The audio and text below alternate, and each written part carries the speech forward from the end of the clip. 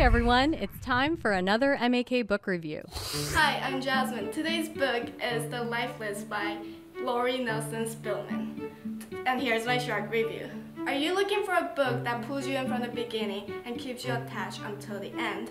The Life List. It's about a woman in her early 30s called Britt. Her mom just passed away through cancer, and while her brothers received their inheritance, she was expecting to receive her mom's company. But instead of inheriting the company, she received her 14-year-old teenage life list.